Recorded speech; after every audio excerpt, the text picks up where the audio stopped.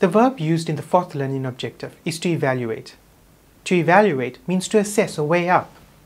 So when addressing the challenges faced by the accounting profession, think of a scale that measures or weighs up one side in comparison to the opposite side. One of the biggest challenges facing the profession is a loss of credibility. If we were to evaluate this challenge, that is, to weigh it up or assess it, we could do so using the following diagram. By considering the factors that reduce credibility and weighing this up against the factors that restore credibility, you would be effectively evaluating this particular challenge.